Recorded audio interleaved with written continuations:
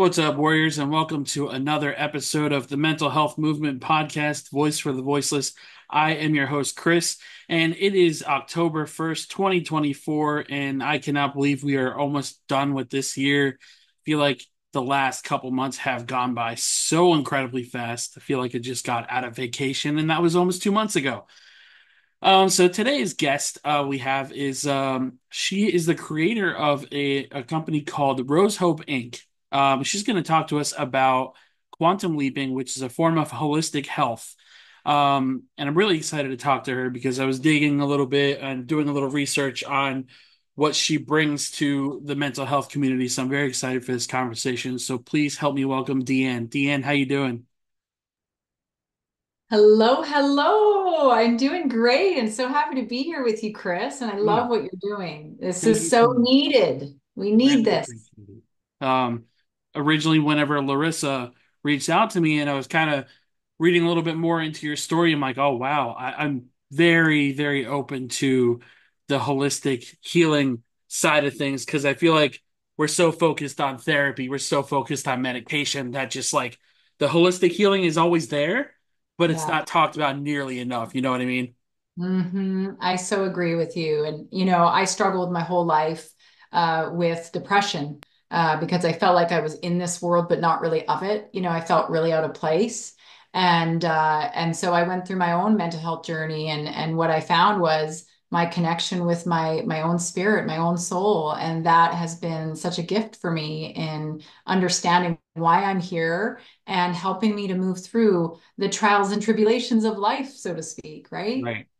So tell us a little bit about that. Tell us where your journey started and how you got from there to the Rose Hope Inc. How did that all become a thing for you? Oh, so I actually experienced a near death when I was just 5 years old. I was eating one of those round jawbreaker candies. You remember those round hard Yeah. candies? And my dad said, "DeeAnne, go sit down before you choke." And I turned to go sit down, and sure enough, took a breath in and I choked. So he came and wrapped his arms around me, started doing the Heimlich. And I remember in my 5-year-old mind thinking my head was going to pop off. Like that was the fear in that moment. And he couldn't get that out. And so I went limp in his arms. And in that moment, I actually had an out of body experience. I floated above my dad as he panicked below. I watched my mom run to the phone to call for help. I watched my older sister peek around the corner to see what the commotion was about. And I felt total peace. I felt like I was being held in the arms of God or creator, source, whatever you want to call that. And it was incredibly powerful. However, I was only five. So, that experience started to shape me. And of course, my dad ultimately did get that jawbreaker out and he got me breathing again. So, after that experience, my mom started to notice some changes in me. And one of which was that I started to have really lucid dreams. I started to have night terrors, actually. And they were really scary. And I didn't really know what was happening to me, but I became very sensitive as well. So I would be able to pick up on people's energy. And so that experience really started to show up, especially when I started to tell my mom that I would see things or know things that I shouldn't know. Like she would be so surprised. I'd get up in the morning and say, "Mom, so and so died in my dream last night." And her jaw would hit the floor because she had just got off the phone with somebody learning that that person had died. And so, because I was raised in a Catholic home and it was very loving, I had a really beautiful upbringing, but mom didn't really know what to do with me. So, and I didn't really know what to do with myself. So I hid a lot of the things that I saw and felt because I thought that there was something wrong with me. Hmm. And so that carried into, my adulthood. I was an overachiever people pleaser because when you have a near death, you almost feel like you have to prove yourself to the world, right? Like I was like, okay, God gave me a second chance. I better prove that it was a good second chance. And so I got caught up in this overachieving people pleasing.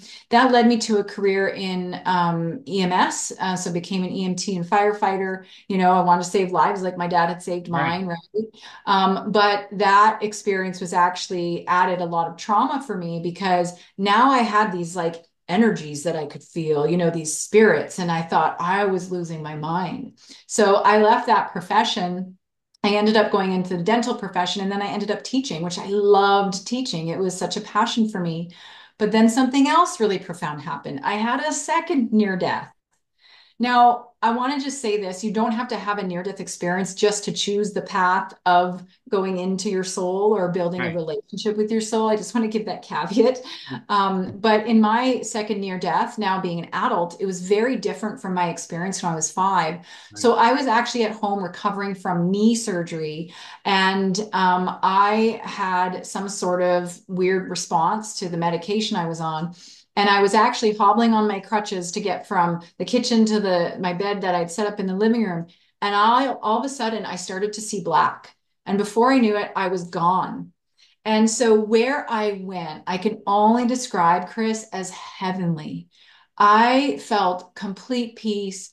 I felt pure love. I felt this euphoric feeling. It was like a high like no other. And around me were these beautiful, bright orbs of light. And they were lights of all colors, like turquoises and purples and pinks. Like it was so vibrant. And I knew in my mind, I knew that they were angels. I just had a knowing. And for a brief moment, I thought about, oh my God, I don't want to leave everyone behind. And then before I knew it, that thought was gone. And the new thought was, oh my gosh, I'm going to stay here. This is amazing. Like, this is heaven. And as I had that thought, even though they didn't use words, I heard them in my mind say, you're not done yet. You have work to do, as happens in many near deaths. So I woke up, I came to, and I didn't know how to articulate what had just happened to me. And I was afraid to tell people because I thought, oh my gosh, I really am going crazy now. You Right. really start to question. And so I'm like, I'm losing my mind here. So in the days to follow, though, it was such a profound experience for me. I just had to tell people. I just knew I had to share it with the people I felt safe with. So a few days later, I'm in my house. I'm telling a girlfriend of mine that I felt safe with. I'm telling her about this angelic experience. I'm like, you're not going to believe this, but this is what happened to me. And my brother-in-law actually was with me at the time when I fainted. He was the one that caught me. Right. And and he overheard me telling her about these angels. And he runs into the kitchen and he slammed his hand on the counter. He said, I knew it. I felt the angels too. Can you believe it? What? Yes. So when I went completely unresponsive, he was checking for a pulse. He didn't think I was breathing. He was about to call 911 and he was panicking because like I was like lifeless, right? Yeah. Excuse me. And so he started to panic. And then he said he felt energies come in. And he said, they said, it's okay. She's okay. She's going to be just fine. And he said, within a few seconds after that happened, I woke up with a smile on my face. Oh, wow. So like I get goosebumps talking about it every time Yeah. because that was such a pivotal moment for me where I was like, oh my gosh, I am sane. I'm not losing my mind. This really was an experience that I had, and he was evidence of that for me. Right. You know what I mean? Mm. So that gave me the courage to start sharing the story. And a lot of people are like, oh, so after that near death, then you figured it out. No, I didn't. It took me a little while still, Chris. I Right. still have to go through a few things in my own journey because I was so hooked into this game of I'll be happy when. You ever Yeah. play that game? Like, Oh, I'll be yeah. happy when the bill is paid. I'll be Every happy when day. the thing is done. Every Yeah, day. it's a losing game, It though. really is. That's the thing. Yeah. And so I was like, I'll be happy when I get married and I have children and I have success in my business. I got all of that and I was miserable. Right. I was so depressed. And then I felt guilty and shameful because how dare I not feel happy when I have everything anyone could ever want, Yeah. right? Yeah. So then I was being swallowed in that guilt and the shame. I hit a really dark night of the soul, and I came into a deep depression. Now, I was also postpartum for my second child and didn't know it. Right. My son was about 6 months old, and I was not happy. And I just thought to myself, it would be better if I just wasn't here, Right. Mhm. and that gives me chills talking about that too, because, I think back and I think, how could I have possibly wanted to leave my children? But in that moment, I just felt like I was in such despair and Mhm. such pain emotionally. Right. I really couldn't see a way out. Right. So I ended up one night praying, and I said, okay, God, this is the path that I'm choosing right now. Can you show me another path? And I got to tell you, it was the most beautiful experience. I was given a vision. And so a vision was brought to me, and I saw the vision so clearly. I knew that I was going to now take this other path. And so I made a choice. And that next morning, I got up and my whole world changed. So that's what it took for me to really choose to be willing to build a relationship with my spirit, with my soul. Right. And some might call it the higher self. You know, we have a God self, a true self, a higher self. You know, I sometimes reference it as the soul self. I And love really, that. that relationship saved me. Yeah. And so I love to speak about the power of building that relationship because ultimately, there is nothing else. Mhm. Once we've established that beautiful relationship within ourselves, Yeah. then we get to see the reflection of that in the outer world. Isn't that Absolutely. amazing? Yeah. We start to Um, tune into our inner technology, right. and that's where the magic is. So that's what led me into doing this work and realizing I was an intuitive, realizing I had psychic abilities. All of those other things started to build and develop as I journeyed with my soul. That's beautiful. Thank you for sharing that. That's a hell of a journey to get to where you are right now. And um, so I've attempted to, terminate my life twice. Once Yeah. at 14, once at 27. Wow. 14, teenage years for a lot of people is just really hard to understand why you do something, right? Now when you're in your adult life and you're trying to figure things out, late 20s and just was numbing myself for years, just bitter and angry at the world because I didn't understand it. And I got a phone call from my now late brother. Mm. Um, I posted a suicide note on Facebook and deleted it within like 5 minutes, not even because I didn't want that attention.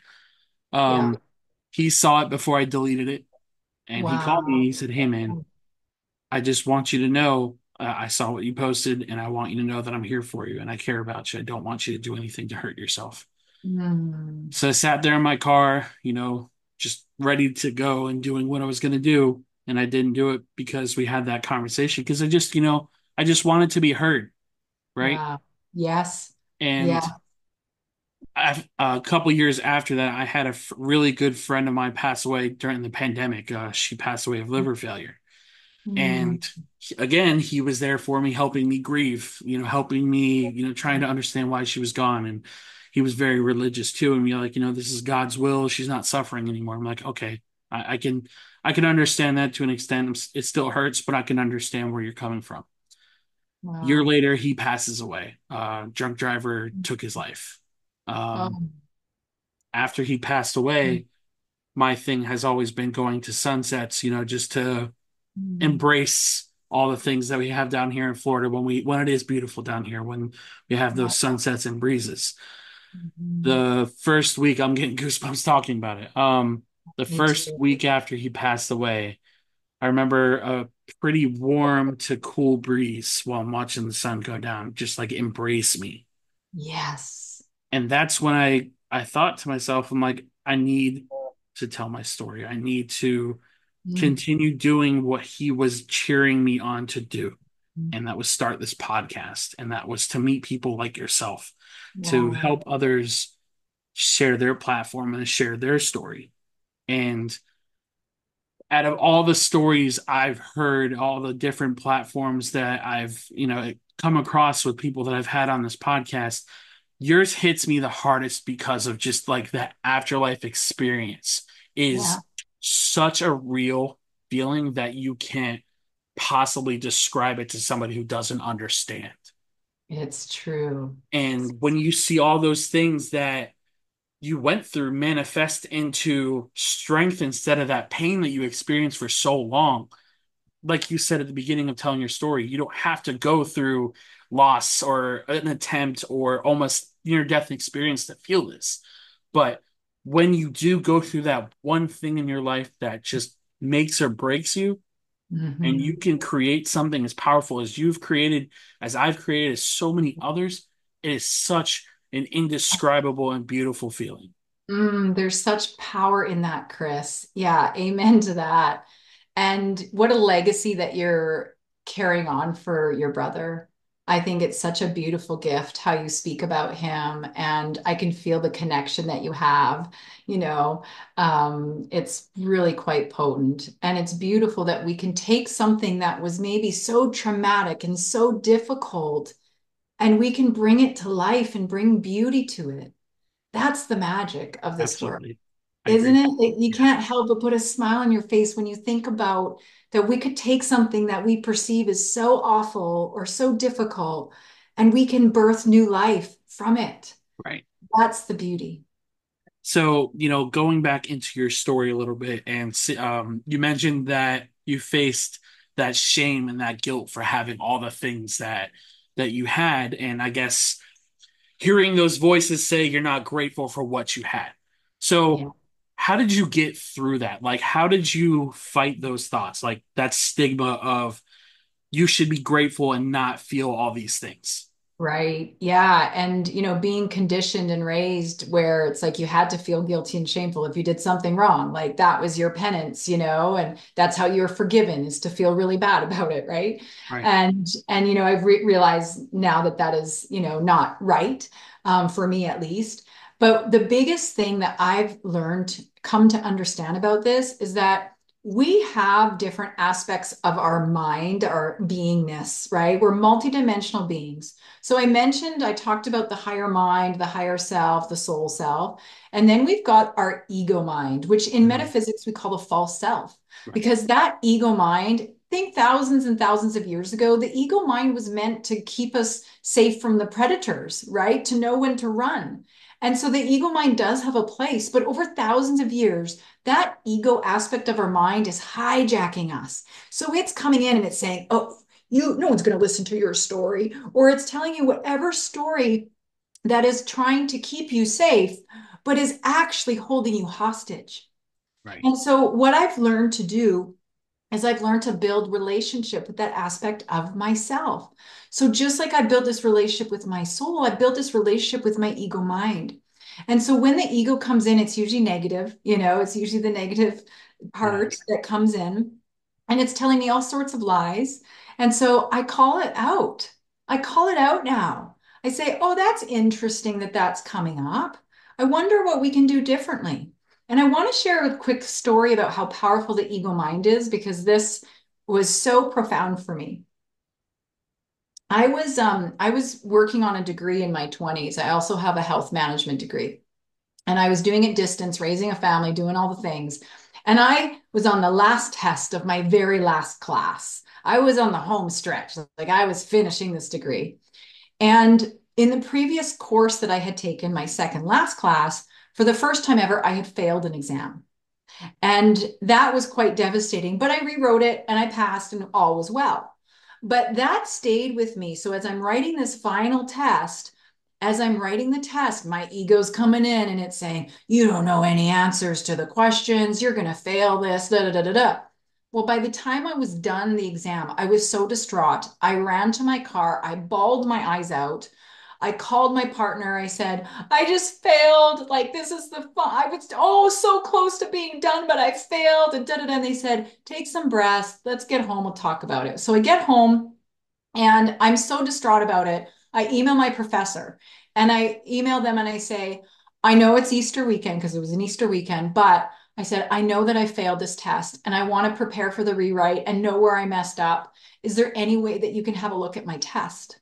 And then I get an email back from my professor and it says, I don't know whose test you think you wrote, but you got 87%.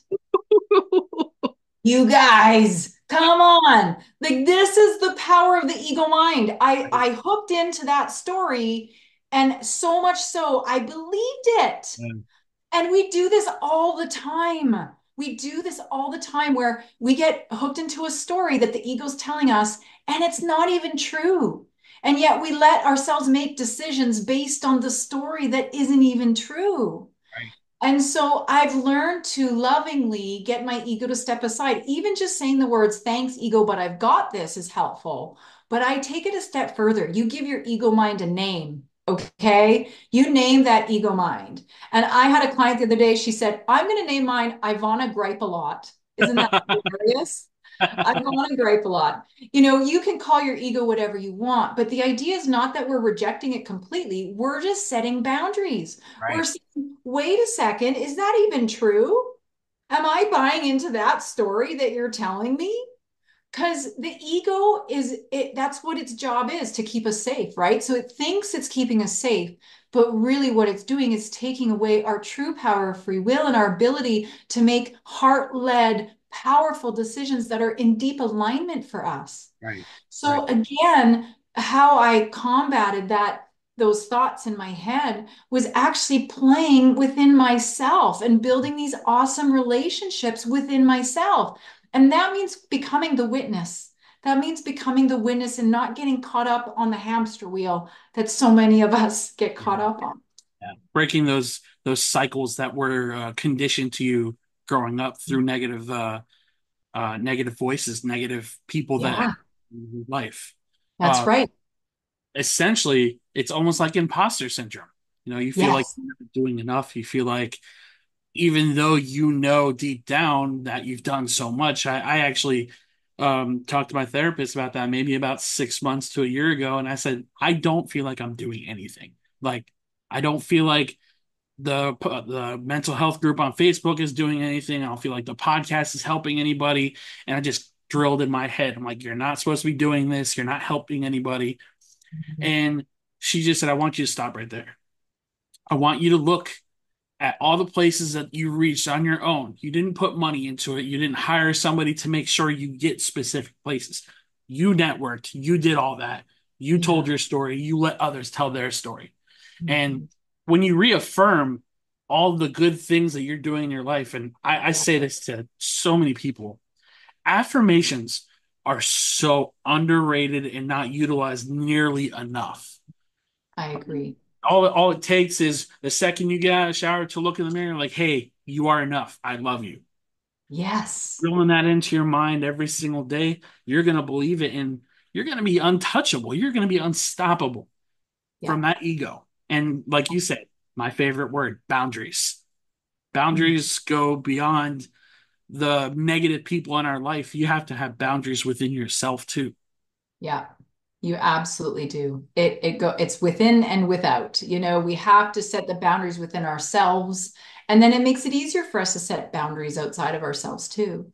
Yeah, What it comes back to is recognizing that our outer world is a reflection of our inner world, right? And absolutely. so if we're feeling trauma and anger and all of those things inside of us, guess what we're going to witness outside of us? So we have this beautiful, powerful opportunity again to tune into our own inner technology. It's been innately given to us. And it's been again clouded by all the conditioning and all the negativity and the fear and whatever else is happening. But we do have a choice in that, and we can start cleaning out the muck and we can start really seeing the truth of it and coming to a place where we can really start to witness heaven on earth happening right before our eyes, where we can start to feel the joy, even when something looks like, it's falling apart. How many times has something happened to you where like you lost a job or you broke up with somebody only to realize weeks, maybe months later, maybe even years later, that that was the best thing that ever happened to Yeah. you? Yeah. Right? And so it's about shifting the lens in which we desire to look at the world. And there's this beautiful opportunity to look at ourselves first, of course, tune into Right. the frequencies that we want within ourselves first. Mhm. And then you cannot help but get that reality outside of you. I absolutely agree. And it kind of goes in the same conversation as grief. It's not always about death, and I think that's the biggest misconception about grief is you can Agreed. grieve a former part of yourself. You can grieve a friendship that you thought was the greatest thing ever. But I'll give you a good example. I was really good friends with a girl for about 11 years. I did everything for her. And again, I'm a really big people pleaser as well. Mm, And this is pre-therapy me, so right, I wouldn't do that the things I did for her now because I had mhm, boundaries for myself. But when her and I stopped talking, I was devastated. I was just like, well, I'm never gonna find a friend like that ever again. I'm not good enough for friendships. I suck. I'm a piece of shit. I'm this and that. mm, When I started therapy, and she was one of the very first conversations that I had. I'm like, I don't know how to move on past a friendship that I valued so much. And then we kind of started talking about it a little bit about the things I would do for her. I hid her from the cops when she did something wrong. I did a lot of things for her that most people probably wouldn't do for regular friends in their life. She was mm. a leech, and I didn't realize it. She Uh-huh. she took so much energy out of me as a person that I've had guns held at my face because of her. You know, Yeah. I the straw that broke the camel's back was we all went to a bar together and she let me drive home drunk or drive her home drunk and didn't stop me. Wow. Um, I don't ever do that. I never drink and drive. And that's something that I watched my dad do my whole life, and I don't ever want to be that guy. And Mhm. for that one night, I was that guy. Yeah. And I genuinely got upset with her. I'm like, listen, you saw how much I drank, and you allowed me to drive you home without you being concerned about my well-being. And we had a big disagreement after that, and we're no longer friends. And like I said, grieving is something that so many people just think it has to do with death, and it could be something further from the truth. It could be friendships, it could be a former self, it could be a job that you absolutely love that you got fired from. Grieving is something that is another mind trick that we It tell really is. ourselves. Yeah, it really is. Can I share something about grief? Because I've Please. I've had a tremendous amount of loss in my life. When I went through high school, I think I was at a funeral every other month. Ah, Um, Aunts, uncles, friends, you name it. Some of the greatest loves of my life have died, unfortunately. But here's the thing about grief. Number one, it reminds us of the love and the connection we once had. And that's a beautiful thing in itself. But number two, oftentimes, whenever we have an energy like grief show up, it could be anger, sadness, whatever we perceive as low vibration, right? So these energies come up in our lives, and our typical response is like, I don't want to feel that. And so we push it away, right? We distract ourselves, we numb ourselves, we escape in whatever we have to so we don't have to feel that. But energy is the same as like a little kid. I want you to think about grief as like a little child that just wants to be seen and heard. And you talked about the power of being seen and heard. And when we hold that grief, and I like to actually hold it in my hands, like I'm holding a little bunny or a little bird or something. And I say, Hi, grief. And usually I'm bawling my eyes out, right? I say, Hi, grief. I see you. And I know you're teaching me something. I know you're showing me something. Tell me what it is I need to learn, what I need to grow, what I need to understand from you. So, what happens as soon as we lean in that way, in that loving, tender way, the grief says, Oh, thank goodness they see me and hear me. I don't need to be this pesky thorn in their side anymore. Already, we begin to alchemize or shift that energy of that grief. And so that's one of the most powerful tools that I've used is I actually let myself lean in a little bit and I say, okay, I'm witnessing you. I see you and I hear you. And so we give the grief a voice in a way rather than putting it away, putting it away. And I spent my whole life, yeah. putting away those feelings, Mhm. again, overachiever. I'll just keep myself busy doing work and I'll keep myself busy achieving so that I don't have to deal with the pain of the Yep. grief or the anger, whatever it is. And so being able to have that power and to alchemize that energy is such a beautiful thing. And it can help us to, again, learn even more because everything has value here. Even driving drunk, that had value for you because you recognize that that was a line you never wanted to cross. And someone that you thought loved you allowed you to cross that line.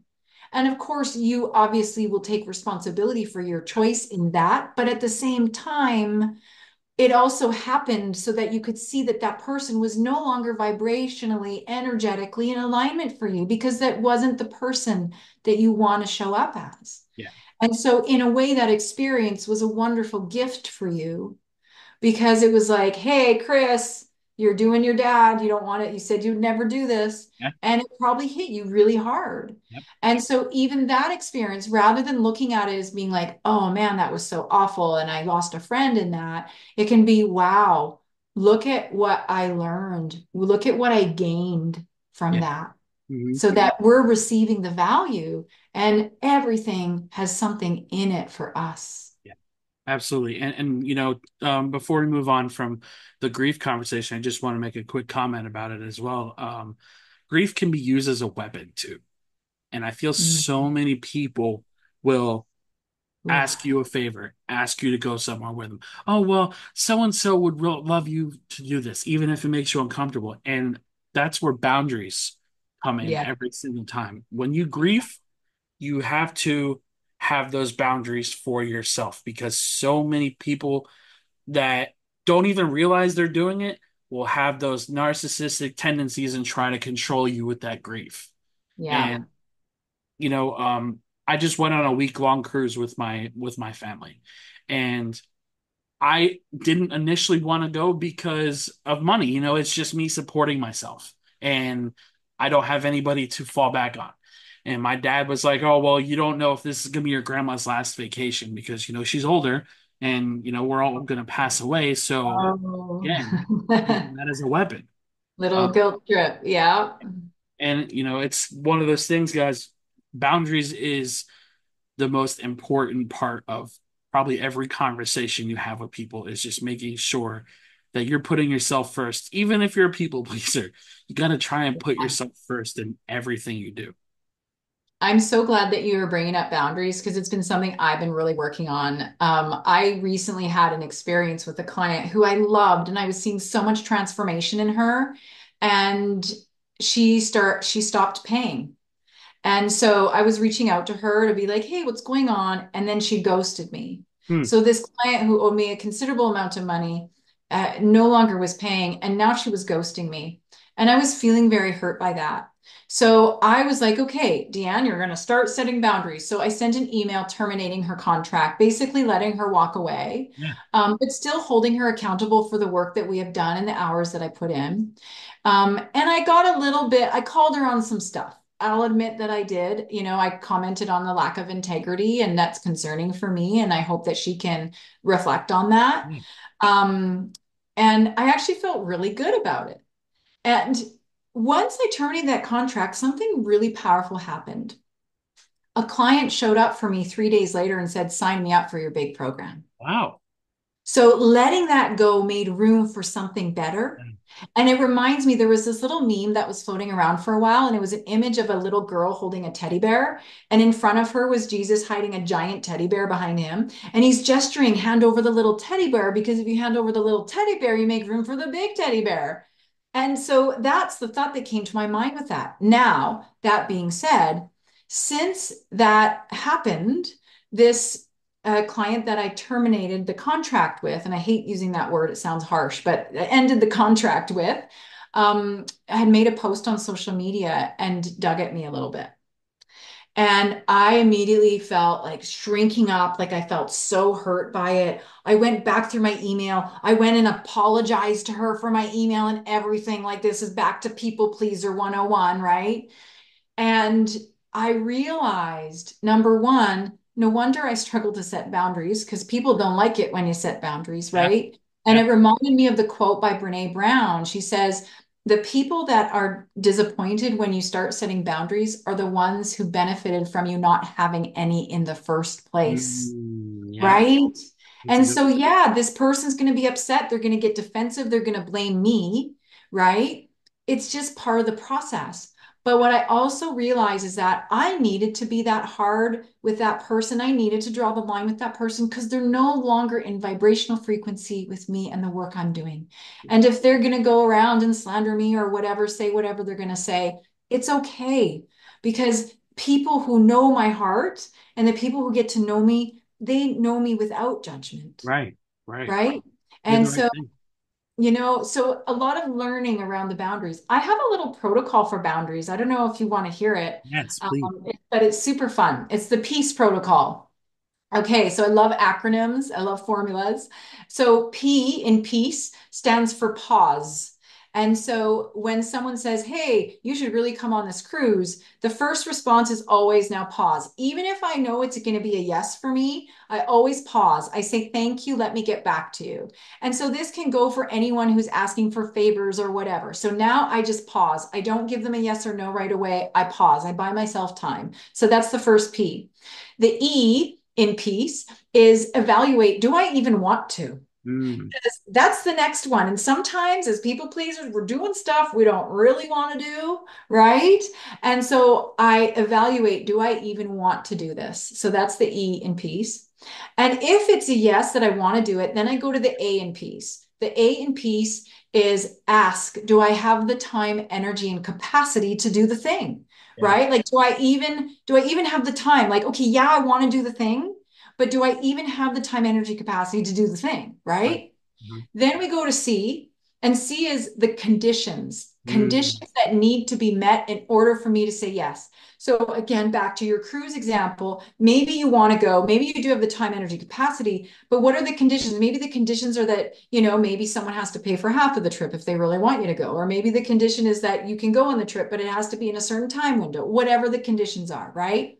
And sometimes I like to even add and consequences to not having the conditions met. So that's the C in peace. And then the last D is to embrace and celebrate that you have set a boundary. Because if we're not celebrating the work that we're doing, we're missing out.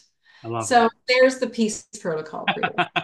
I like that. I'm gonna use that because it's a good one. I feel like whenever we set boundaries, we struggle just to even start that conversation with ourselves of setting that Right? boundary. Yeah. So Yeah, the next, exactly. we kind of alluded to it earlier. Quantum leaping.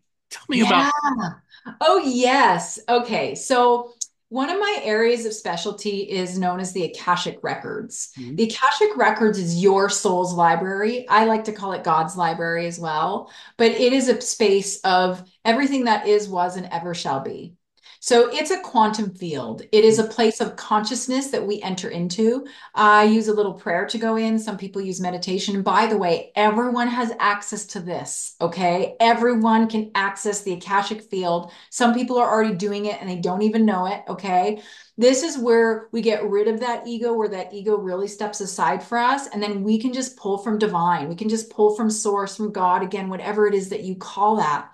And so part of this idea of quantum leaping is here's the thing. There is many versions of me happening right here, right now, simultaneously. Okay. And we're not going to get too far down the rabbit hole today, but there is so much available to us Right. and everything is energy. So when we talk about quantum leaping, the idea is that we're tuning in to a timeline or a vibrational frequency in which what we desire already exists or in which we have another skill set.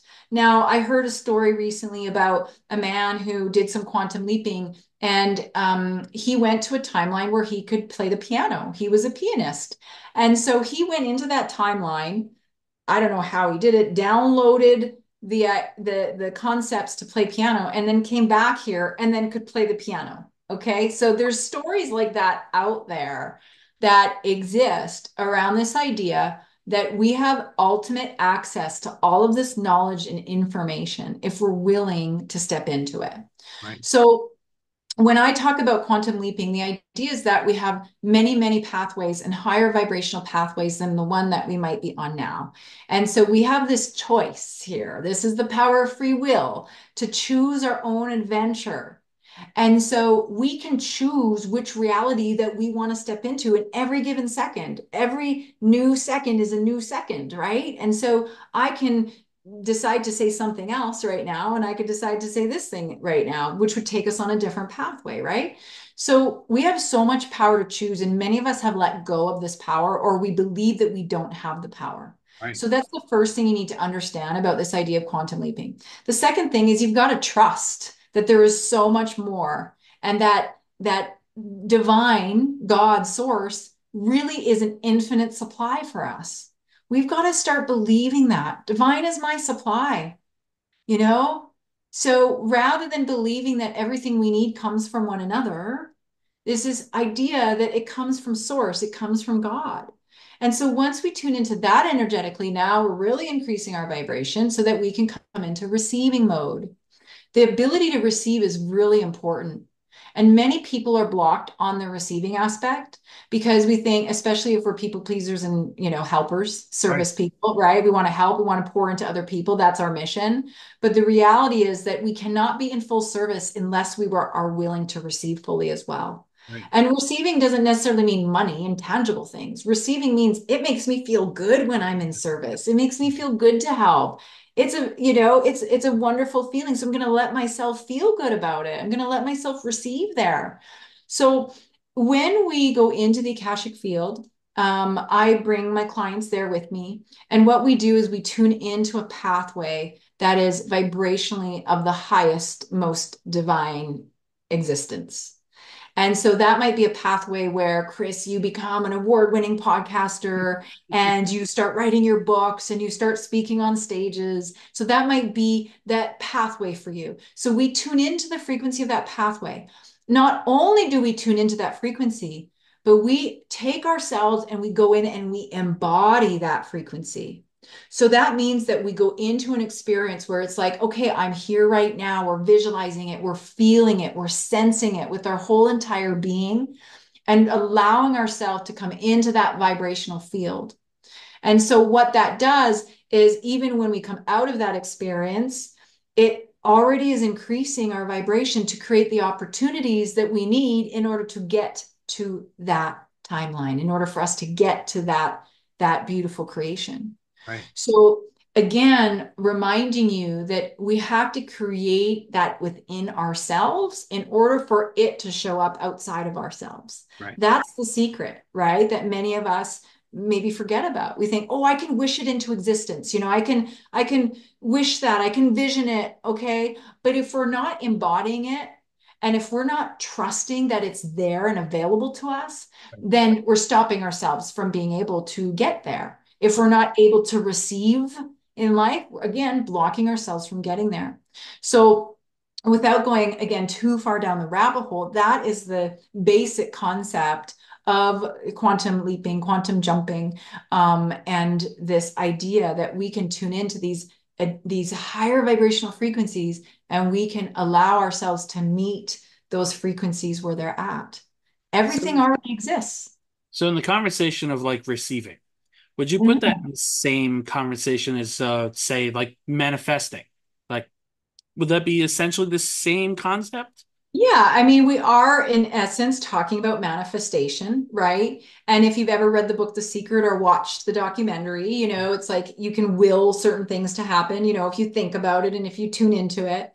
But there's other components that a Right. lot of people miss. And they're like, oh man, like I've been thinking about this vision my whole life and it's still not happening. And why isn't it not happening? And I'm so frustrated. Like this manifestation is BS, you Yeah. know? But it's because typically we're missing a few fundamentals. Mhm. Typically, we have some programmed unconscious beliefs that are playing in the background that are saying, I'm not really worthy to receive, or I'm not good enough to really receive this. So we have this like background that's playing that many of us don't even know is there. So that's one thing that people I encourage people to look at and dig a little deeper within themselves to say, what kind of programming is actually playing in my subconscious? Like what kind of old contracts do I have that are holding me back on that? Right. But again, more than that, it's our ability and our blocks around receiving. Mhm. And if you want to start practicing the art of receiving, one of the best ways to do that is to actually start saying, I receive. I receive your time today. Thank you so much, Chris. I Right. receive those savings I saved at the grocery store. I received that hug that I got from my child today. So, really practicing speaking that language and embodying that frequency of receiving so I mean I was blocked on receiving most of my life and I was like working so hard and trying so hard and struggling and feeling so resentful that I wasn't able to have the things I wanted. But Right. once I opened my heart to receiving and understanding that to be in true service, to be a true giver in the world, you have to be willing to receive at the same time. They work hand in hand. I can't be a giver without being a receiver because what happens is we leak energy, we feel exhausted, we feel angry and frustrated because we're giving, giving, giving and not getting anything back. Well, the reality is that most of us are blocking ourselves in some way on the receiving. And again, that digs deeper into the subconscious imprinting of I'm not worthy or what have you. I like the concept of quantum leaping. I think it's an interesting point of among the same lines as I guess you can also say affirmations as well. Affirmations manifesting, and I could probably relate to the giving and not receiving thing all day because it's just Right?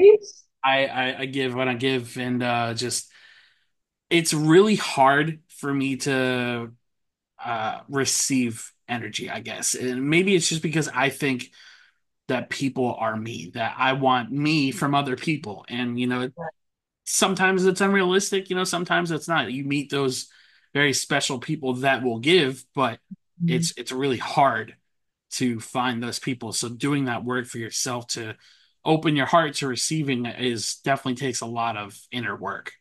It does because we have to start with the receiving within ourselves first, Mhm. right? Right? So you've got to be willing to receive everything that you want to receive from others. You've got to be willing to give it and receive it within yourself first. Yeah. Yes? Hmm. So that's where it gets a little tricky because we get kind of caught up again thinking that we're this dimensional figure when we're multi-dimensional figure, right? And so once we can kind of move ourselves a little bit away from ourselves, become the observer a little bit more, we're like, oh yeah, I can pour love into myself. I can give myself a pat on the back. I can do all of the things that I am asking from other people. I can do it for myself. And once you unlock that, Chris, wow, then just wait. People will just show up and they're going to just be handing you stuff and you'll be like, oh, wow, look at that. Right. Magic. So I know I don't want to hold you down too much because I think you said 650, right? Um, Yeah. so the last question I'll ask you for today's podcast is if you could change one thing in the mental health community as a whole, what would it be? Oh, it would be to remind people that they are innately loved. Love is given already. You are loved simply because you are. Simply because you are. You don't have to be anything. You don't have to do anything. You simply exist. And so, therefore, you have meaning and therefore you are loved. Remember, we came from love. That's how we were created. That's how we came from source or God, was through love. So you are love and you are loved. And so I think that sometimes we forget that even when we mess up, even when we're in the pits of despair, even when we're angry, even when we're mean, we are still loved. Love And it. so I hope that can land for some of you. Yeah, that's a good one.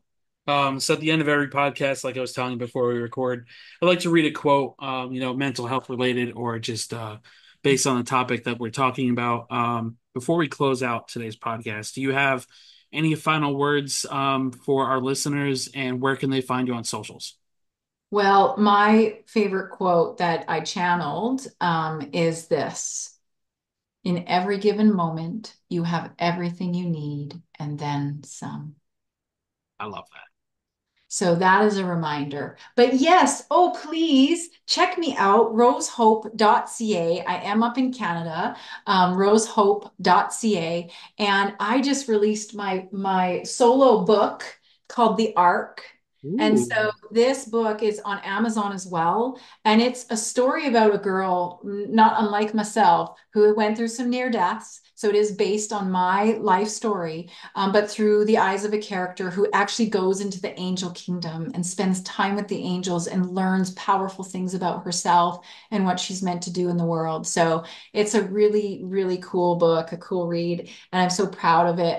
It's been a 20-year project, so it's been a long time birthing this baby, so to speak, and so I just encourage people to check it out if they feel compelled to do so.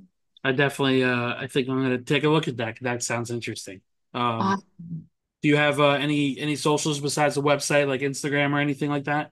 Yeah, Instagram, Rose Hope Soul. You can check me out on Instagram. I also have a YouTube channel, which is Rose Hope Ignites. So you can find me on YouTube as well. And I put little videos on there and do little wisdom walks on there and just share whatever's on my mind, whatever's on my heart for that particular season. So yes, indeed, follow. I'm excited to expand this reach of mine. I've kind of been in my little bubble, Chris, of a small town Canadian gal. And so it's time now. It's time for me to be seen and heard. Yeah. Yeah. So today's quote comes from Arnold Schwarzenegger, who I think is one of the most brilliant human beings to ever exist. And it reads, strength does not come from winning. Your struggles develop your strengths. When you go through hardships and decide not to surrender, that is strength. Mm, So simple and so powerful. right? Yeah. It's amazing. Keep going, in other But words. yeah, Yeah. keep going. Thank you again so much for taking some time out of your week to hop on this podcast. Thought this was a very good conversation. Awesome, Chris. I really enjoyed it too. Thank you so much for having me. Of course. And for all my listeners, thank you guys so much for your support as always. Until next time, take care. And as always, be gentle with yourselves. Much love, guys.